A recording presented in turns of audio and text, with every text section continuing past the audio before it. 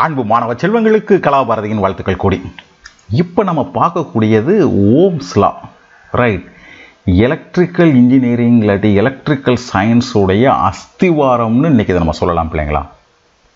Electrical இருக்கக்கூடிய எந்த field எடுத்தாலும், நீங்கள் அது பவர் சிஸ்டமாக இருக்கட்டும், இல்லாட்டி எலக்ட்ரிக்கல் மிஷின்ஸ் ஆகட்டும், இல்லை நெட்வொர்க் ஆகட்டும், யூ நேம் எனிதிங், அவ்வளவுலையுமே ஆராய்ச்சி பண்ணுறதுக்கு அடிப்படையாக இருக்கக்கூடியது இந்த ஓம்ஸ் லா தான். இந்த ஓம்ஸ் லாவை கண்டுபிடிச்சது one of the great scientist, German நாட்டை சேர்ந்தவர் ஜார்ஜ் சைமன் ஓம். இவர் தான் என்ன செய்கிறாரு, இந்த லா வந்து கண்டுபிடிக்கிறார். இந்த லா கண்டுபிடிக்கிறதுக்கு முன்னாடி ஆக்சுவலாக எலக்ட்ரிக்கல் பேராமீட்டர் ஆராய்ச்சி பண்ணுறதுக்கு ரொம்ப சிரமப்பட்டுக்கிட்டு இருந்தாங்க. அவங்க ஃபீல்டு கான்செப்டை பயன்படுத்தி ஆராய்ச்சி பண்ணாங்க, ரைட்? ஃபீல்டு கான்செப்ட் நீங்கள்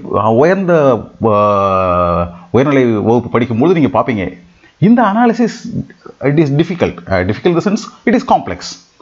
சிம்பிளாக என்ன செய்ய முடியாது, நம்ம செய்ய முடியாது. அந்த ஃபீல்டு தியரியுடைய ஃபென்டாஸ்டிக் அப்ராக்சிமேஷன் தான் நம்ம இப்போ பார்க்கக்கூடிய ஓம்ஸ் லா. அந்த ஓம்ஸ் லாவை எப்படி நம்ம புரிஞ்சுக்கிறதுன்னு பார்க்கலாம் பிள்ளைங்களா. ஓம்ஸ் லா ஃபஸ்ட்டு என்ன பண்ணுதுன்னு சொல்கிறேன் கேளுங்க. ஓம்ஸ் லா என்ன பண்ணுதுன்னு கேட்டிங்கன்னா, ஒரு சர்க்கியூட்டில் இருக்கக்கூடிய வோல்டேஜுக்கும், அதாவது மின்னழுத்தம் வோல்டேஜுக்கும் கரண்ட் மின்னோட்டத்துக்கும் இடையில இருக்கக்கூடிய ரிலேஷன்ஸை சொல்லுது. பியூட்டிஃபுல்லாக சொல்லுது, ரைட்? அது இதுக்கு இந்த காணொலியை பார்க்குறதுக்கு முன்னாடி பிள்ளைகளுக்கு என்ன ஞாபகம் வந்துடணும்னா, வோல்டேஜ்னா என்னன்னு தெரியணும், கரண்ட்னா என்னன்னு தெரியணும், ரைட்? ஞாபகம் வச்சுக்கோங்க. வோல்டேஜ்னா என்ன அர்த்தம், ஒரு கூலும் சார்ஜ் மேலே எவ்வளவு எனர்ஜி கொடுக்குறீங்களோ அதுக்கு பேர் வோல்டேஜ். கரண்ட் என்ன அர்த்தம், ஒரு செகண்டுக்கு எவ்வளவு சார்ஜ் மூவ் ஆகுதோ அதுக்கு பேர் கரண்ட். இப்போ கொஞ்சம் ரீசன் பண்ணி பாருங்கள். வோல்டேஜ்னா ஒரு கூலும் சார்ஜுக்கு மேலே நம்ம தர்ற எனர்ஜி. கரண்ட்னா ஒரு செகண்டில் எவ்வளோ கூலும். கொஞ்சம் யோசிச்சு பார்த்தா தெரியும். சப்போஸ் இப்படி யோசிச்சு பாருங்கள், நம்ம வீட்டில் ஒரு சின்ன பையன் இருக்கான், சரியா? அவன் வந்து 3rd or 4th படிக்கிறான். சப்போஸ் அவன் ரொம்ப எனர்ஜெட்டிக்காக இருக்கான், நல்லா சாப்பிட்டு இருக்கான், எனர்ஜியாக இருக்கான். அப்போ என்ன செய்வான், இந்த பக்கம் ஓடுவான், அந்த பக்கம் போடுவான். Is very active, right? Suppose ஏதோ ரீசன்னால் அவன் டல்லாக இருக்கான், அவனுக்கு வந்து என்ன இல்லை, எனர்ஜி உடம்புல இல்லை, சரி காய்ச்சல் அடிக்குது, ஸோ எனர்ஜி ரொம்ப கம்மியாக இருக்குது. அப்போ அவனோட மூவ்மெண்ட் எப்படி இருக்கும், ஸ்லோவாக மூவ் ஆவான், ஸ்லோவாக வருவான். இதுதான் பிள்ளைங்களை இங்கே வந்து அந்த பையன் இப்போ தான் அங்கே சார்ஜுக்கு எனர்ஜி கிடைச்சா சார்ஜ் என்ன ஆகும், it moves, right? As it gets energy, right? Energy இல்லாட்டி it moves with lesser velocity, right? இதுதான் பிள்ளைங்கள பேசிக்ஸ். இந்த அண்டர்ஸ்டாண்டிங்கில் தான் அவர் என்ன சொல்கிறாருன்னா, சரி ஒரு கண்டக்டர் எடுத்துக்கோங்க, right? This is the conductor. Okay, இந்த கண்டக்டர் எடுத்து நான் மாற்றி காமிக்கிறேன். ஒரு கண்டக்டர் இருக்குது, அந்த கண்டக்டருக்கு அக்ராஸாக நீங்கள் ஒரு வோல்டேஜ் அப்ளை பண்ணிங்கன்னா நேச்சுரலாக கரண்ட் போகும், ரைட்? கரண்ட் போகும், ரைட்? இப்போ நீங்கள் வோல்டேஜ் அப்ளை பண்ணால் கரண்ட் போகுது. வோல்டேஜ்னா நீங்கள் ஒரு கூலும் சார்ஜ் மேலே தர எனர்ஜி, கரண்ட்னா ஒரு செகண்டுக்கு எவ்வளோ சார்ஜ் போகுது. தென் சிம்பிளாக நம்ம என்ன புரிஞ்சுக்கலாம் கேட்டிங்கன்னா, இந்த கரண்ட்டுக்கும் வோல்டேஜுக்கும் ஒரு டிபெண்டன்சி இருக்குது, ஒரு தொடர்பு இருக்குது. இதைத்தான் அவர் என்ன செய்கிறாரு, சம் ஃபென்டாஸ்டிக் அனாலிசிஸ் மூலமாக, ஆக்சுவலாக ஃபீல்டு அனாலிசிஸ் மூலமாக அவர் என்ன செய்கிறாரு, கண்டுபிடிக்கிறார். அது என்ன பண்ணுறாரு பாருங்கள். அப்போ இந்த கண்டுபிடிக்கும் போது ஒரு கன்ஸ்ட்ரெயின்ஸும் சொல்கிறார். கன்ஸ்ட்ரெயின் என்ன அர்த்தம் கேட்டிங்கன்னா, நிபந்தனை. அதுக்கு என்ன அர்த்தம் சொல்கிறேன், என்ன சொல்கிறாருன்னு கேட்டிங்கன்னா, அவரோட வார்த்தையை அப்படியே பேசுவோமே, when temperature remains constant, and temperature remains constant, okay, constant, current flowing through the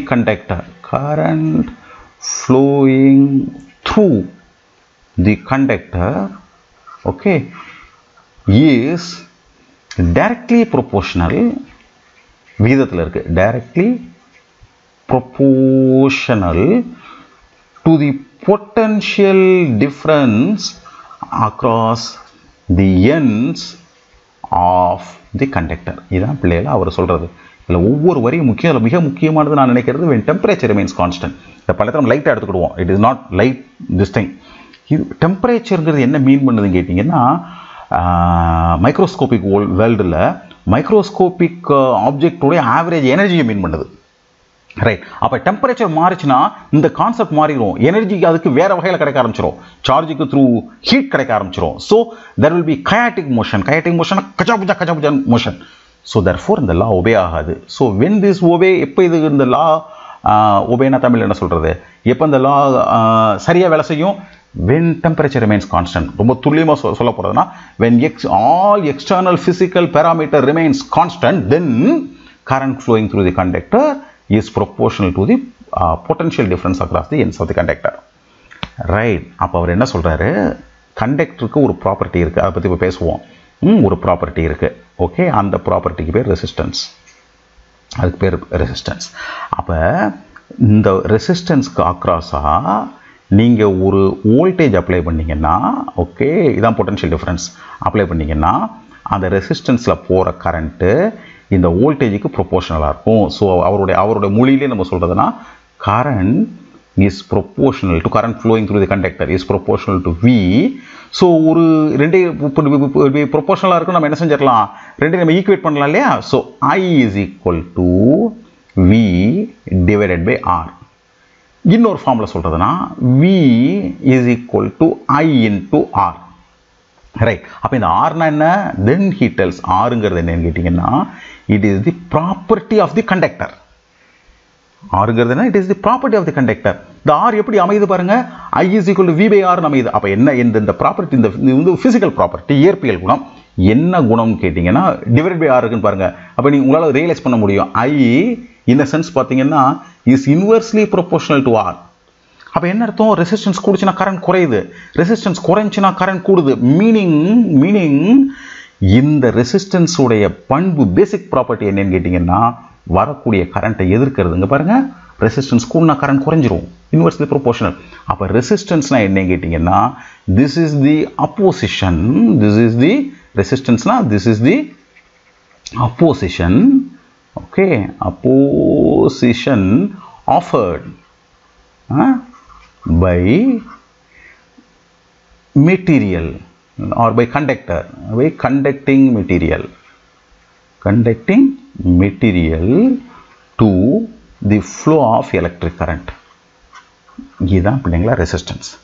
now இதனுடைய அடுத்த அம்சத்தை பார்த்தீங்கன்னா, அப்போ இப்போ பாருங்கள் அந்த ரிலேஷன் நம்ம திருப்பி எழுதிக்கலாம். என்ன தெரியுது நமக்கு, V is equal to I into R அப்படின்னு நம்மளுக்கு தெரிஞ்சு போயிடுச்சு. ரைட். அப்போ நம்ம இதில் என்ன நம்ம புரிஞ்சுக்கலாம் கேட்டிங்கன்னா this resistance is equal to V divided by I. Right. இதான் என்னோட ஃபிசிக்கல் ப்ராப்பர்ட்டி. அப்போ இதனோட யூனிட் என்ன சொல்கிறாங்க, ஆக்சுவலாக கிளாசிக்கலாக நான் சொல்கிறதுனா எப்படி சொல்லணும்னா யூனிட் வந்து வோல்ட் பெர் ஆம்பியர்னு சொல்லணும். ஆனால் இப்படி சொல்கிறது இல்லை. இந்த சயின்டிஸ்ட்டை ஹானர் பண்ணுறதுக்காக இதுக்கு என்ன யூனிட்டை பயன்படுத்துகிறாங்க, ஓம்ங்கிற யூனிட்டை பயன்படுத்துகிறாங்க. ரைட். இப்போ நீங்கள் யோசிச்சு பாருங்கள், சப்போஸ் அந்த ஒரு பர்டிகுலர் ரெசிஸ்டன்ஸ் எடுத்துக்குவோம். Right. You take say this is R, சே இந்த ரெசிஸ்டன்ஸ் சே 1 ஓம். அப்படின்னா என்ன அர்த்தம், V by I is equal to 1. சிம்பிளாக யோசிச்சிங்கன்னா V ஒன்றா இருந்து I ஒன்றா இருந்து அது ஒன்றாகும். அப்போ என்ன அர்த்தம் கேட்டிங்கன்னா ஒரு கண்டக்டரில் ரைட் நீங்கள் 1 வோல்ட் அப்ளை பண்ணும்போது, ரைட் 1 வோல்ட் அப்ளை பண்ணும்போது 1 ஆம்பியர் கரண்ட் போச்சுன்னா இந்த கண்டக்டர் தரக்கூடிய ரெசிஸ்டன்ஸ் 1 ஓம். அப்போ 1 ஓம்னா என்ன அர்த்தம், 1 வோல்ட் நீங்கள் அப்ளை பண்ணும்பொழுது 1 ஆம்பியர் போச்சுன்னா தென் ரெசிஸ்டன்ஸ் இஸ் 1 ஓம். இதுதான் பிள்ளைகளா 1 ஓம்க்கான பேசிக் டெஃபினிஷன். இப்போ நம்ம என்ன செய்யலாம்னா ஓம்ஸ் லாவை எக்ஸ்பெரிமெண்டலாக வெரிஃபை பண்ணலாம். ஓம்ஸ் லா என்ன சொல்லுது, ஒரு கண்டக்டர் எடுத்துக்கிட்டா say this is the conductor. இந்த கண்டக்டரில் போகிற கரண்ட் அதுக்கு உள்ள அக்ராஸாக உள்ள வோல்டேஜுக்கு ப்ரொபோர்ஷனலாக இருக்கும் தானே அது சொல்லுது. அப்போ நம்ம என்ன பண்ணலாம் கேட்டிங்கன்னா இது வழியாக போகிற கரண்ட்டை மெஷர் பண்ணணும். ஸோ அதுக்கு நான் எதை பயன்படுத்த போகிறேன், ஒரு அம்மீட்டரை பயன்படுத்துகிறேன். ஸோ அம்மீட்டர் என்ன சொல்லும், இது வழியாக என்ன கரண்ட், ரெசிஸ்டன்ஸ் வழியாக என்ன கரண்ட் போகுதுங்கிறத நமக்கு சொல்லிடும். தென் எனக்கு என்ன வேணும், இதுக்கு அக்ராஸாக இருக்கக்கூடிய பொட்டன்ஷியல் ட்ராப் வேணும். சரியா, அதுக்காக நான் என்ன செய்கிறேன், ஒரு வோல்ட் மீட்டரை மாற்றுறேன். சரியா போயிடுச்சா. இப்போ என்ன செய்கிறேன், இதில் நான் கரண்ட்டை பாஸ் பண்ணணும் இல்லைங்களா, அதுக்காக நான் என்ன பண்ணுறேன், ஒரு பேட்டரியை கனெக்ட் பண்ணுறேன். ரைட். ஒரு பேட்டரி என்ன செஞ்சுருக்கேன், நான் வந்து கனெக்ட் பண்ணியிருக்கேன். This is battery. So this is plus, this is minus. இந்த பேட்டரியை நான் ஆன் பண்ணணும் ஆஃப் பண்ணணும், அதுக்காக நான் ஒரு சுவிட்ச் போடுறேன். ரைட். வெவ்வேறு வோல்டேஜில் என்ன கரண்ட் போகுதுன்னு பார்க்கணும். அப்போ எனக்கு என்ன செய்யணும், உங்கள் போகிற கரண்ட்டை நான் வந்து மாற்றணும். ஸோ அதுக்காக என்ன செய்கிறேன், இதுக்கு சீரீஸில் ஒரு ரியோஸ்டட் போடுறேன். இந்த ரியோஸ்டட் என்ன பண்ணலாம், நான் இந்த ஸ்லைடரை அட்ஜஸ்ட் பண்ணி இந்த ரெசிஸ்டன்ஸை மாற்றலாம். இப்போ போட்டிருக்கிறது லோ ரெசிஸ்டன்ஸில் வச்சுருக்கேன். இந்த ஸ்லைடர் இந்த இடத்துக்கு கொண்டு வந்தால் it becomes high resistance. Okay, இதுதான் பிள்ளைங்களா சர்க்யூட். அப்போ லேபில் நீங்கள் என்ன பண்ணலாம் கேட்டிங்கன்னா, இப்படி ஒரு சர்க்யூட்டை கன்ஸ்ட்ரக்ட் பண்ணி இந்த ரியோஸ்டேட்டை அட்ஜஸ்ட் பண்ணலாம். அட்ஜஸ்ட் பண்ணி ஒவ்வொரு வோல்டேஜுக்கும் என்ன கரண்ட்டுன்னு அளந்துடலாம். சரியா? அப்படி நீங்கள் டேப்லெட் காலத்தில் நீங்கள் காமிச்சிங்கன்னா, say this is serial number SL, this is voltage, this is current, இது மின்னழுத்தம், இது மின்னோட்டம் இல்லைங்களா? Then this is resistance. Okay, so வோல்டேஜுக்கு நம்ம வின்னு வச்சுக்கலாம், கரண்ட்டுக்கு ஐன்னு வச்சுக்கலாம். Okay, this can be டேபுலேட்டட். நீங்கள் என்ன பண்ணலாம் கேட்டிங்கன்னா, வரிசையாக ஒரு 3-4 எக்ஸ்பெரிமெண்ட் பெர்ஃபார்ம் பண்ணலாம். பண்ணி என்ன செய்யலாம், ஒவ்வொரு வோல்டேஜுக்கு சே V1, அந்த நேரத்தில் உள்ள current I1, say you can measure V2, then I2. இதெல்லாம் எப்படி பண்ணுவீங்க, அந்த ரியோஸ்டேட் அட்ஜஸ்ட் பண்ணி. Right, V3, this is I3. Right, நமக்கு என்ன தெரியும், ரெசிஸ்டன்ஸ் என்ன அர்த்தம், V/I. So it is a constant, physical constant. So அப்போ என்ன கிடைக்கும்னா, you get resistance, same resistance. Some difference இருக்கும், ஏன்னா டெம்பரேச்சர் நீங்கள் கான்ஸ்டன்ட்டாக வச்சிருக்க முடியாது. இதில் கரண்ட் போன உடனே சம் ஹீட் டெவலப் ஆகும், சம் வேரியேஷன் இருக்கும். அப்போ எக்ஸாக்ட் வேல்யூ கிடைக்கிறதுக்கு நீங்கள் எஸ்டிமேட் பண்ணணும். எஸ்டிமேட்னா வேறு ஒன்றும் இல்லை, சும்மா ஆவரேஜ். இது எல்லாத்தையும் கூட்டி அதுக்கு என்ன செய்யணும், சராசரியை நீங்கள் கண்டுபிடிச்சிடணும். அப்போ நமக்கு என்ன தெரிஞ்சு போயிடுச்சுன்னா, அந்த ரெசிஸ்டன்ஸ் ஆல்மோஸ்ட் கான்ஸ்டன்ட். ஓம்ஸில் என்ன ஆயிடுச்சு, வேரி ஆயிடுச்சு. இந்த லாவை பிள்ளைங்க ஒரு தடவை ஞாபகம் வச்சுக்கோங்க, V = I/R. எந்த சுச்சுவேஷனில் என்ன செய்யக்கூடாது, மறக்கூடாது. இது ஃபஸ்ட்டு விஷயம் பிள்ளைங்களா, நான் பிள்ளைகளுக்கு சொல்லணும். செகண்ட், நான் என்ன சொல்லியிருக்கேன்னா, ரெசிஸ்டன்ஸுங்கிறது ஃபிசிக்கல் ப்ராப்பர்ட்டி, ஃபிசிக்கல் இயற்பியல் குணம்னு சொல்கிறேன். அப்போ அதனுடைய இயற்பியல் பேராமீட்டர் அதை தீர்மானிக்கணும் இல்லையா? அதை எப்படி எழுதுறாங்கன்னு கேட்டிங்கன்னா, அந்த ரெசிஸ்டன்ஸ் = ρL/A. இதுக்கு என்ன அர்த்தம், கேட்டிங்கன்னா, அந்த கண்டக்டருடைய லென்த்தை இது குறிக்குது. ஏன்னா அந்த லென்த் கூட ரெசிஸ்டன்ஸ் கூடும். ஏ அதனுடைய ஏரியா ஆஃப் கிராஸ் செக்ஷனை குறிக்குது. ஃபார் எக்ஸாம்பிள், இதான் ஒரு கண்டக்டர் எடுத்துக்கிட்டிங்கன்னா, okay, this is the conductor. So இதில் தான் கரண்ட் போகுதுன்னு வச்சுக்கோங்க. இந்த கண்டக்டரோட நீளம் அதிகமாச்சுன்னா ரெசிஸ்டன்ஸ் கூடிக்கிட்டே போகும். பாருங்கள், அதிக ரெசிஸ்டன்ஸை தாண்டி கரண்ட் போகணும். So resistance is proportional to L. This is a. பாருங்கள், ஏரியா பெருசாக இருந்துச்சுன்னா ஸ்மூத்தாக போயிடும், ஏரியா சின்னதாக இருந்தால் சிரமப்படும், தின்னாயிரும்.